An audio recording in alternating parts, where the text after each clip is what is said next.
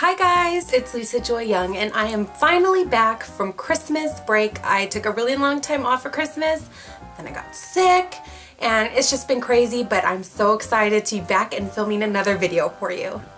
One really quick update, I will be back at FBAG again this year in Fort Lauderdale. That's the Face and Body Art International Convention. I'm going to be teaching a few classes. One of them is going to be really cool. It's going to be how to incorporate unusual tools and things like that into your face painting kit to give you more dynamic faces. So that should be fun. I'm hoping to see some of you again that I met last year and hopefully to meet some new people too. Alright, so today I'm going to be showing you how to do a really pretty Mardi Gras mask that consists entirely of teardrops. So make sure to practice your teardrops because if you're good at them, you can make entire designs using only teardrops. And this mask is easy to do and really easy to remember, and I love doing it at events. Oh yeah, and teenagers and adult women love it too, which makes it even better. The first step is going to be to get your base color. I'm using this rainbow cake I made. It has, I don't know the exact names of them, but purple, pink, orange, and yellow. They're all fab colors, which make really good rainbow cakes. And I have that on my sponge. And I'm going to put that purple up top, and I'm going to start right, let's see, I'm going to have it be like right in the middle where my eyebrows are, okay? And I'm going to start right in the middle, and I'm going to pivot it, which will create a natural arch for me. Pivot it to one side, and pivot it to the other side. And I'll go back up with just the top and just clean up that outer edge so I have a nice pretty outer edge. Now I'm going to take my yellow portion and start it right here and going up at an angle. Now if I was doing this on a child, I would take the yellow and I would do it here and go down. But I want to show you how you could do this on women and teenagers who don't want you to mess up their makeup, and how to just avoid this eye area. So I'm going to take that yellow and put it up here instead of down there and pounce it. I'm going to do the same thing down here. Now be careful down here, you don't want it to go all over, and it's easy for it to do that on the bottom for whatever reason. And then in the middle right here I'm going to, let's see, I think I'll flip it around just to create interest and fill the rest in with the other colors like that. Okay, so this is the basic shape you should have. Now it's time for the teardrops. I have my Wolfe white and a number 3 Loew Cornell 3000 series, and I'm going to do clusters of teardrops and then kind of connect them with other teardrops. And the first thing I'm going to do is put a dot in the center of my forehead. These are where jewels will go. If you don't have jewels, just do a big dot and it'll look pretty still. And one right there and one right here. I'm going to start with the top cluster on the middle of the design, and the tallest teardrop is going to be right in the center, so I'll start with that one. So push down on my brush and lift up. I don't know if I've mentioned this before, but a lot of instructors talk about twisting your brush and things like that to get good teardrops. I don't do that. I just flick my brush. I don't move it, twist it, turn it, anything. But whatever works best. You might want to twist it, that might help you, but I don't. I just flick my brush. Now I'm going to come down a little lower and aim it towards that dot again. I'm going to keep going down.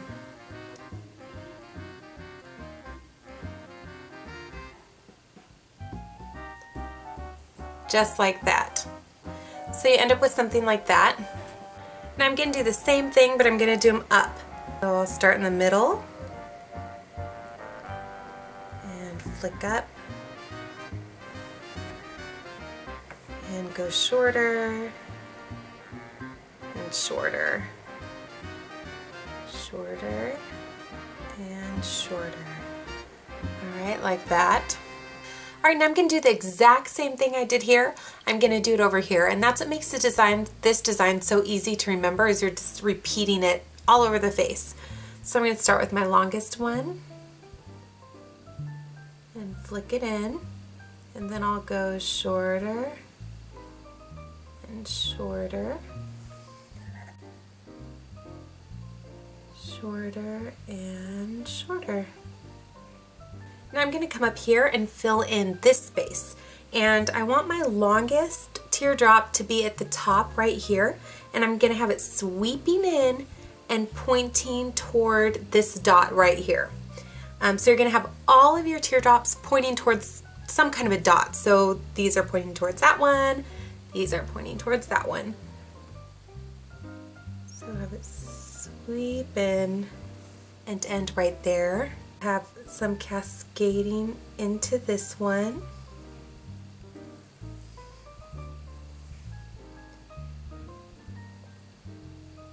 Down, down, and then I'll just do a couple more teardrops of different sizes to connect these two places, or fill in that place. You can do that same thing going this way and having the teardrop sweep up into this dot here. So go up and sweep up towards there. Same thing. Press and lift. Press and lift. And now we'll do varying sizes of teardrops to connect it all.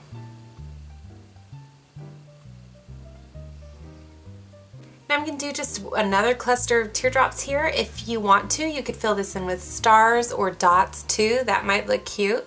So I'll start with the biggest one here, and then just go in like that.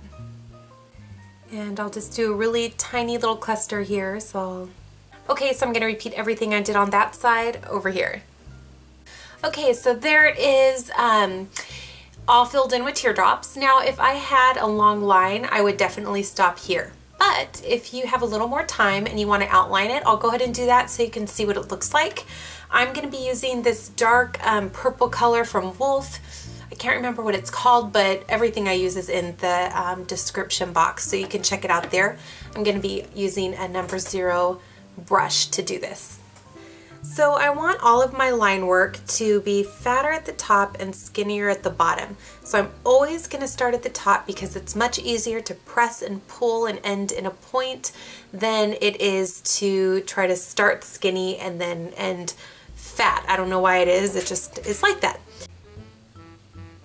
Press and pull, press and pull.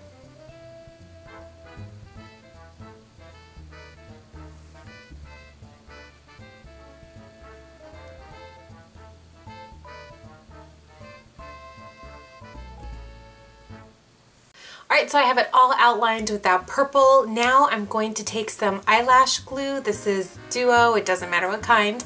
But if you do use eyelash glue to stick on your gems, make sure you ask the parent if the child has a latex allergy, because this stuff is latex based. So I'm just going to put a tiny little dot like that. It's important not to put much more, or else it's going to squish out all around your gem and look really ugly. So I'm just going to put that right in the middle here. Let's see, even a little squished out, even with that little tiny bit. But it'll dry clear, so it's not too horrible. And I have these itty bitty ones as well. So I put an even smaller drop of glue on those. They're hard to hold on to. And I'm just going to put those in the corner of my eyes right there. I want to add a little bit more just to, I don't know, make it look even more pretty. So just in this area here, I'm gonna just do different size dots. They want to end up with something like that if you decide to add the dots. Alright, so the last step was glitter. I already put that on, but a lot of times I get asked how to put dry glitter on dry paint because it doesn't stick. So you waited a little too long and your paint is dry. Well, the answer is to re-wet your paint. And you have to do this carefully or you can ruin your whole design. But basically just take your spray bottle and you want to stand pretty far away from the person. So if I'm going to do it on myself for you guys, but you know, I'm holding it a whole arm length away. So just a tiny bit of mist gets on it. And then you just do 1 or 2 squirts just to very, very lightly dampen the paint. You don't want to get it really wet. So you just, oh gosh, like that. And it will re-moisten the paint.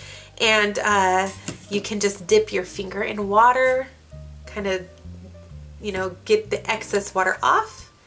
Dip it in your glitter and you'll have a good amount there, and it should stick on really easily and last a good amount of time. So I hope that helped you. Alright, well I hope you guys like this design and that you could use it at events soon. I'm so happy to be back, and if you haven't done so already, please rate, comment, and subscribe. Check me out on Facebook. It is down below, the link to it, and as well all of the products I used in this video are also down below, so if you have any questions you could just refer down there. I hope that you guys had a wonderful Christmas and a wonderful New Year's, and I'll see you soon in another video. Bye!